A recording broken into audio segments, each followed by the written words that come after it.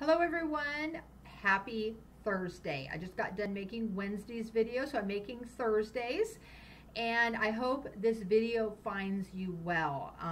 And we are in Galatians chapter 4, and I'm going to do the second half of it, finishing this chapter. So I will get right into it. So we're in chapter 4, verse 17. So we were previously had taken off from Paul rebuking the Galatian Christians, or the people that lived in Galatia that were Christians in that church, because they were Gentiles going backwards and succumbing to requirements of Jewish law, which have no effect for anything, you know, like for salvation. And so basically he's rebuking them, and because they're getting caught up in them. Maybe they were telling other people they had to abide by these rules and things like that to be saved. So he's talking to them about this in this chapter. So going on in 17, it says, "Those false teachers are so eager to win your favor, but their intentions are not good. They are trying to shut you off from me so that you will pay attention only to them. If someone is eager to do good things for you, that's all right. But then let them do it all the time, not just when I'm with you." So here they have ulterior motives, and basically are trying to lure them away, possibly even, you know, for, you know, just notoriety, money, whatever. Like, let's get these people away from the Apostle Paul. So he is rebuking them about this. He says, "Oh, my dear children, I feel as if I'm going through labor pains for you again, and they will continue until Christ is fully developed in your lives. I wish I were with you right now so I could change my tone, but at this distance, I don't know how else to help you." So this is a rebuking letter. That is a strong letter. And he's doing it out of the care, concern, and love for them.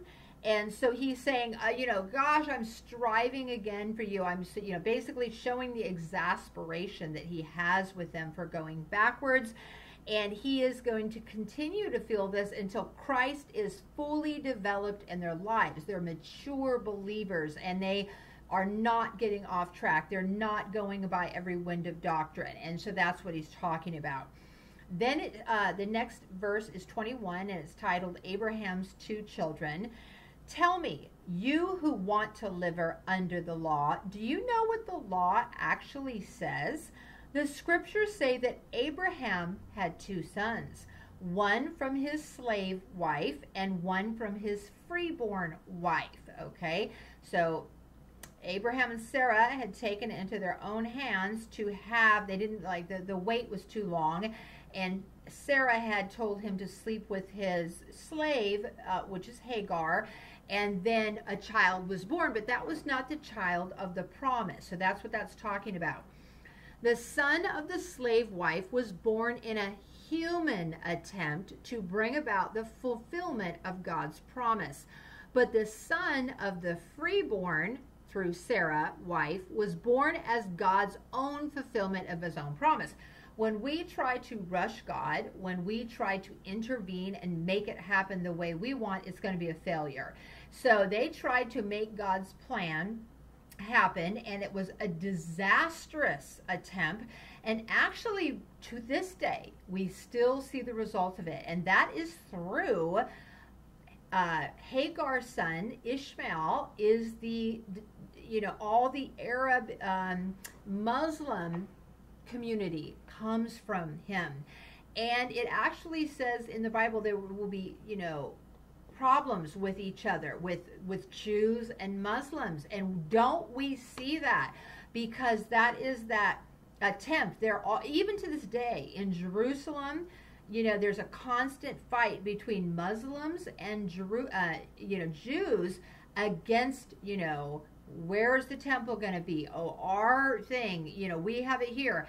That is all the way from them taking it into their own hands. If he would not have done that, I think there would not have been any problem. So don't take it in your own hands. And I've done this myself with disastrous results. And so then going on in 24, these two women serve as an illustration of God's two covenants. The first woman, Hagar, represents Mount Sinai, where people received the law that enslaved them. And now Jerusalem is just like Mount Sinai in Arabia because she and her children live in slavery to the law. But the other woman, Sarah, represents the heavenly Jerusalem. She is the free woman, and she is our mother. And as Isaiah said, rejoice, O childless woman, that would be Sarah, you who have never given birth, break into a joyful shout.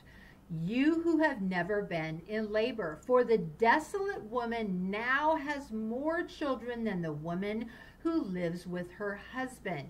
So she was barren at old age, and then remember the angel came to them and said, you're going to have a son, or and they were like shocked. She was laughing in the tent when they were telling them that. And it finally did occur at just the right time. But unfortunately, they had intervened and tried to force it through human attempt. And now we see, what's going on with that even to this day. And then with the last two paragraphs, number 28, and you, dear brothers and sisters, are children of the promise, just like Isaac. That would be believers in Jesus Christ. But you are now being persecuted by those who want you to keep the law, just as Ishmael, the child born by human effort, persecuted Isaac, the child born by the power of the Spirit. And that's so true. Even from birth, Hagar mocked. As soon as she became pregnant, she mocked Sarah.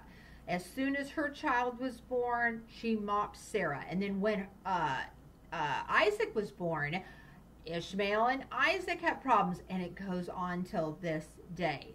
So through Isaac is the spiritual inheritance, because Jesus Christ came from that. And basically, if you accept Jesus Christ, then you are in that lineage. And then going on in the last paragraph, it says, but what do the scriptures say about that? Get rid of the slave and her son, for the son of the slave woman will not share the inheritance with a free woman's son. So, dear brothers and sisters, we are not children of the slave woman. We are children of the free woman. And that kind of go back to that time where, Hagar was, mocking Sarah, and there was a whole bunch of problems. And so Sarah said, get rid of her. I don't want her and her son around. And he sent them off. And the Lord actually saved them in the desert from dying of thirst and hunger. And he made him into a great nation. And we can see that the Muslim nation is a huge nation. So that he did bless that. But the promise was through Isaac, who was, and anyone through Jesus Christ who has accepted him is in that lineage, like I said before. So we are not from the bondage of the law. We are from freedom in Christ. I hope that has made that clear to you, and thank God for that freedom in Christ. I hope that everyone has a wonderful weekend. Pray that my daughter's wedding goes well, that we have good weather and no one's passing out from heat stroke, and that my husband's foot gets better also. I appreciate all of you and your support. God bless you.